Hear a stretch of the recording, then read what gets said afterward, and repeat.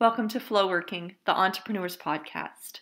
Before we begin, make sure to tap the subscribe button so you never miss out on any advice from one of our guests or regular experts. And it often doesn't feel like you're doing it, it feels like it's happening to you.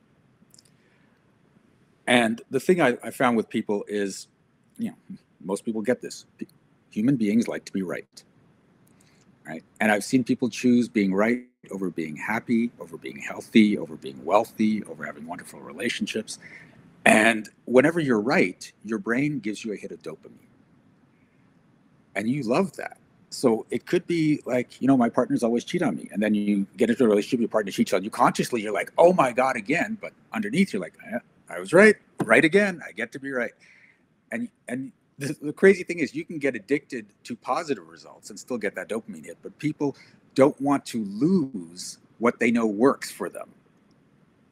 Right. And again, this is all going on unconsciously, but this works. This gets me my dopamine. Gotta hit it.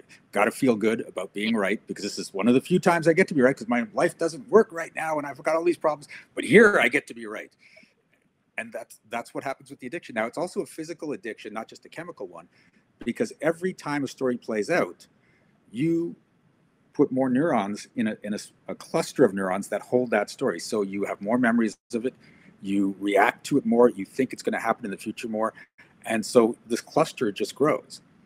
And in order to get out of it, you've got to start creating a new cluster of a different habit pattern, a different story, so that the cluster you're in starts to shrink and the new cluster grows.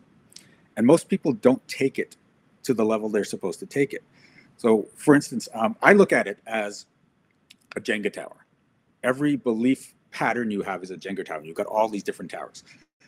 And when you want to change it, what you're doing is you're pulling blocks out of the Jenga tower. If you don't pull enough blocks, or you don't pull the right blocks, then the tower never falls. So the addiction doesn't go away. But the thing is, when you start pulling blocks out, your life can actually change. So you think you've solved it. You think the tower is gone because you're getting the different results. But then because you're not maintaining it, the blocks start to go back in and more blocks get put on top. What is a great way that they could get connected with you right now to maybe get some more of their own shifting mindset to happen? You can go to energeticmagic.com, which is my main website, or you can go to Shiraz Shifts, as in Shiraz Shifts Your Reality.com, which is just, that's the one. If you just want to work with me, that's where you sign up, the main website. Are you a business owner with tips of your own to share? Go to flowworking.net. That's FLOW working.net to schedule your episode taping today.